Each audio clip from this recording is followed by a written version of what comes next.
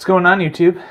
Been thinking about this for a couple days now, trying to figure out how to do an introduction for this video, and I just can't seem to get it. I'm not really sure what I'm going to do, but I've been trying a bunch of different corny, goofy stuff and come up with much of anything. I just don't really know. Yeah, so I don't know. It's just a typical 3D printing project. Can't really come up with it. It's crazy. Just can't figure it out. I'm running plumbed out of ideas. I mean, it's just horrible. Well, at least there wasn't a very good intro, but maybe the rest of the video will be decent. Let's check it out. Well, hello everyone. I had done a time lapse of the design of this whole thing, and yeah, it would have just been like 5 minutes of sped up footage, and it would have been kind of hard to see what I did, and I don't think anybody would have got a whole lot out of it. So I figured I'd just run you through kind of the steps of the design of this, and if you find it helpful or something, put it down in the comments that you enjoy this rather than just time-lapsed video of the design choices I made. But we're here in Fusion 360. What we're looking at is just a SVG converted from a PNG, right? So what I did was I found a picture of a walleye, essentially on its side. I used PIC svg.com, and it takes any photo you have, PNG, JPEG, anything like that, and I threw that in there to get the outline of the walleye. As long as there's a white background in the back, it'll export that to an SVG. So then all I did was import the SVG here with insert and insert SVG to this sketch. So I just went up to sketch and used the Spline Tool on this same sketch. So we're on sketch number 1, and I just went through here and clicked the points on this blue line here. I went through and clicked the points to make those as nice and arching lines as possible, and what that did was allow me to then make a pipe or a sweep or something that can cut out of the body. So if we bring bodies back in, you can see that, right? That spline line that goes around the inside is actually just an extruded pipe that's then I just clicked it and moved it up and had it cut out of this. So that pipe is the same as the essentially the fiber optic rope light. I'll put a link for that down in the description too if that's something that you're interested in. Super cheap. I think I got it off of GearBest for like $4 or something. GearBest or Banggood, but I'll put that in the description if you're interested in that. So what this sketch is just dividing it into 4 parts that I know could fit onto the CR-10. So nothing over about 270 millimeters, just so I knew that it would fit onto the bed of the CR-10. And when you do that, you can just go here to modify, split body, and then you can choose the body you want to split. You gotta have bodies on, but you can choose this body here, right? And then you can do the splitting tool, and you just click which ones you want to have on there. It's already selected on one, but you have like this, right?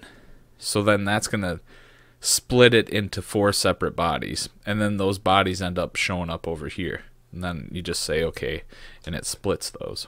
So then after those 4 are there, right, we need to somehow index them. So on that same sketch, what I did is I came in here, and all I did was make a rectangle that was slightly smaller than another rectangle, and then that allowed me to push-pull with a cut function onto the body on the underside of where I was, right? So one press pull would cut and one press pull would join. So then I would have this one be a join and this one be a cut. So then I have a little indexed spot there. I'll show you that with like that. So it ends up being a little, let's see, put that body back, ends up being a little cut indexed in there, and that allows me to place those in perfect alignment.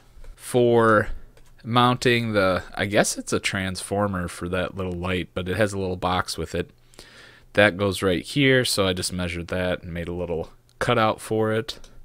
Similar with a press pull function, pull it up, it cuts it out for you after you have your original sketch. So the sketch is in here, you just press pull that out or in, and it cuts the body. So we can have the bodies back up. You see the red, it'll cut out, or that will extrude in, anything like that. Do that there, and then similar on here, I created just about an offset circle of about 0.3 millimeters, and that allows it to fit in there no matter the discrepancy with the printer, right? So if the printer's extruding a little more, a little less, you do one circle a little bigger, one a little smaller, and it the tolerance then becomes enough for the clearance of the part. And then this extrusion, right, you do that all at once. Oops, well, you can't see because I have bodies off, but you extrude this, and then you extrude the center, and you end up getting a peg. So then I did that in 5 areas of the sign that I thought would hold the sign up a little bit better, away from the wall, right? So we have the line, the fiber optic light on the back and on the front, so I wanted it off the wall a little bit so it would shine light on the back side. And then what you end up with is this peg here that can recess into the back of the sign itself. So then you just print 5 of the pegs, and this will have holes in it the size that this peg needs to get into. So that's basically the nuts and bolts of it. For the sign, I've done this on a few other videos. The actual engraved, I guess you could say, embossed, I suppose, lettering here is a simple sketch. So let's see if I can make this show up a little bit better. It's just a simple sketch. So I did my logo, and then I imported it to picsvg.com. Again, had it export kind of a stylized version of that PNG I had. And then what you do is you just split the face all the way down the body. So once you have the body there, you can go to, I believe it's modify, yep, split face tool. You choose the face you want to split, then you choose the tool you want to split, and you always start with the most interior split. Then you say okay, and then you just do that for every split you want. And once you do that, you end up having each one of these parts as a split face. So what we can do, for example, is come in here, press pull this out, right? So then you go in and you press pull each one of those letters, and they become embossed, I think. Yeah, embossed, right? Sure, embossed in there. They're at a lower level than the top. So that's about it in a nutshell. If you got any comments about how I did anything, put them down in the comments below. If you'd like this without my logo, if this is something you'd like to print, maybe put your own name on there with a split face tool, or if you'd like some of the files, just let me know. I'll throw them on Thingiverse if this is something you'd think would be pretty cool. Yeah, so let's put it together, and then I'll recap at the end. Forget about signs and rules. Oh, the payment and the long, long roads. Yeah, and you're always in such a rush. With your life playing from the stereo. Oh.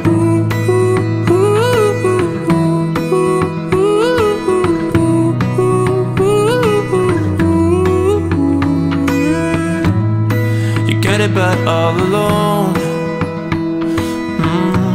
and you're always staring at your phone. you need another quick relief. We all need a turning leaf.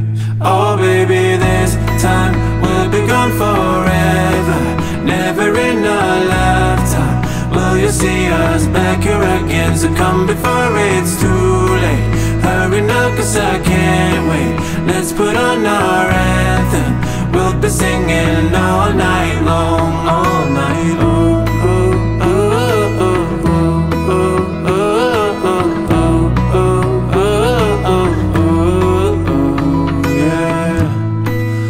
Fishes in the stream, and down the boulevard of broken dreams. So we'll make a little change in pace, a minor shift of time and space. Oh baby, this time we'll be gone forever, never in a lifetime will you see us back here again. So come before it's too late. Hurry now, cause I can't wait.